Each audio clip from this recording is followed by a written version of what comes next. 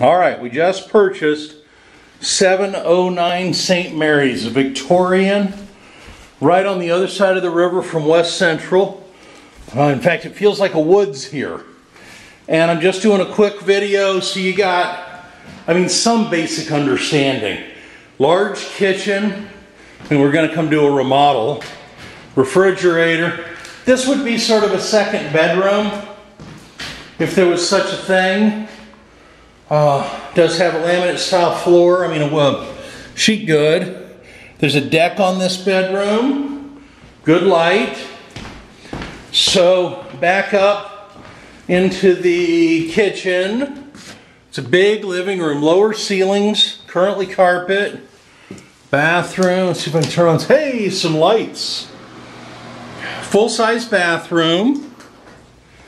What else is this got? This place is huge. Laundry room. Yeah. There's your washer dryer hookups. Looks like somebody left me a Dyson. Nice. Alright, so laundry room. Little closet. Nice big bedroom up front. Also currently carpet, bay window, big bedroom. Anyway, this is not what the final product's going to look like. It's just to give you a look and see what the space looks like. So, big bedroom up front with the bay window.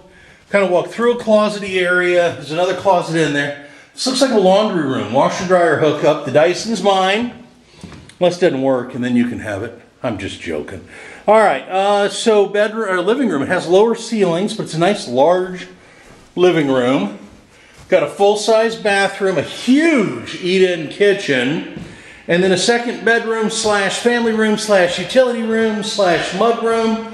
Huge. Put a California king-size princess canopy bed in here.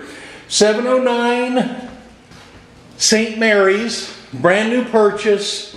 Just trying to give you a heads up of what it sort of is. You can absolutely come look at it while we're working on it. Thanks.